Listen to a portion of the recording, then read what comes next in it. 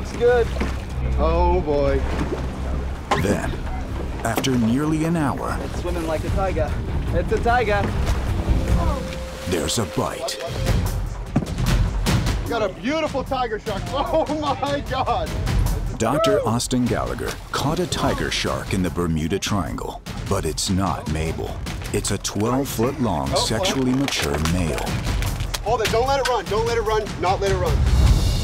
Guys, this is a really strong shark. Okay. Finding a male tiger shark may mean one thing. It's mating season. It's rare that you see a large male shark of any species in an area where there's a lot of females. When we saw him, it only supported our theory that they might be mating here.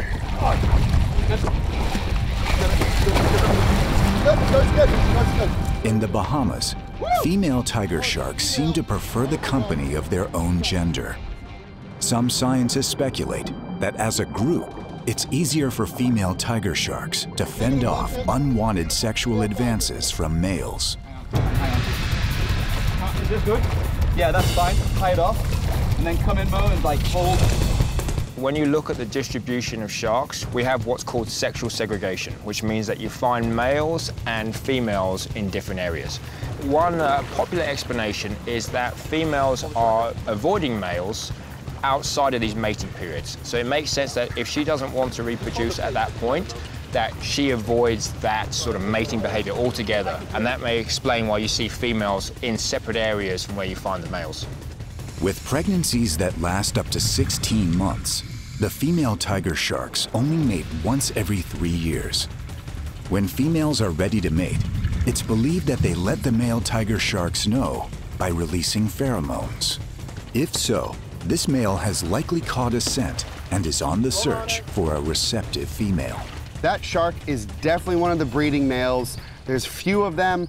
Here we go, boys. Watch the head. Yeah. All right, I'll take the tag. Dr. Gallagher attaches a satellite tag to the shark's dorsal fin. Yeah, it's coming, it's coming. Keep going, keep going. Nice, nice. Satellite tags are awesome, one of my favorite tools.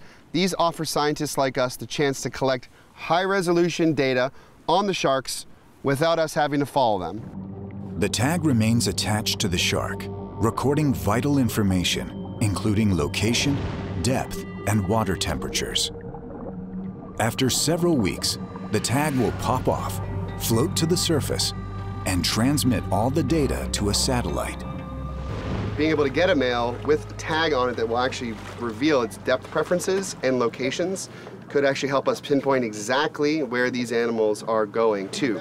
So that's really valuable for our larger questions here about mating, vertical habitat use, and interactions between males and females. So getting a male is actually huge for us. Tags in, fin clip. Okay, I'm taking a little fin clip here. Fin clip.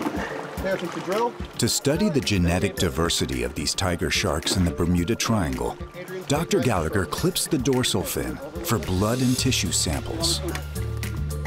These are going to provide invaluable insights into the genetics and the hormones and stress levels of these animals. He's ready to go.